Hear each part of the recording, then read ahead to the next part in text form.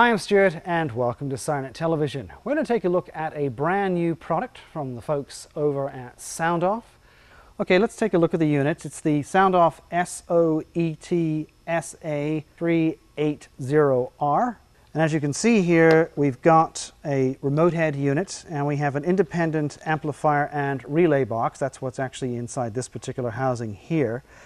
It has all the relevant fuses set up along here. We've got 20 amp fuses on this side and 10 amp fuses on this side.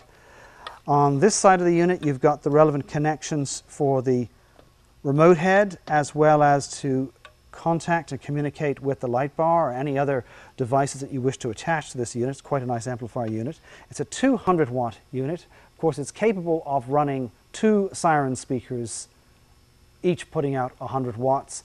Or, of course, you can actually just run 1 siren speaker if you wish to do so. It won't damage the siren speaker, the fact that this unit is capable of running a 200 watt 2-speaker configuration. It has a 3-position slider switch, as we can see here, and that's rated at 20 amps per position on that.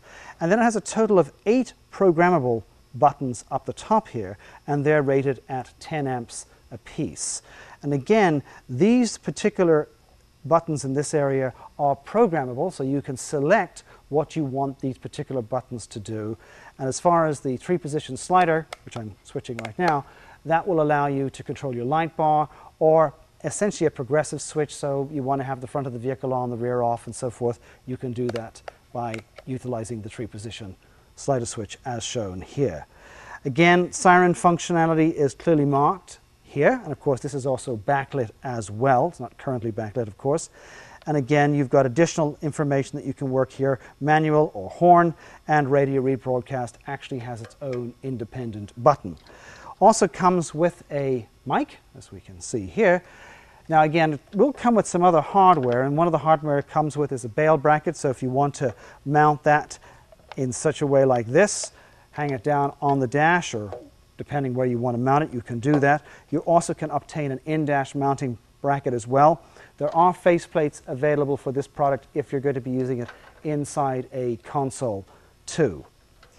Other equipment that's supplied, of course, is your relevant connectors and plugs, as well as respective wiring that will be tied in to the area as shown here. Also, we have, of course, the legends, as shown here. And in this bag is, of course, the respective cabling that will allow you to run the remote head as remote. And then, of course, the box itself can be mounted anywhere inside the vehicle that you're comfortable with. This particular product is not designed to get mounted inside the engine compartment or an area where it would, in fact, get wet. Now, the full technical specs on this unit are on the website, so go check it out. I'm Stuart, and you've been watching SIRENNET Television.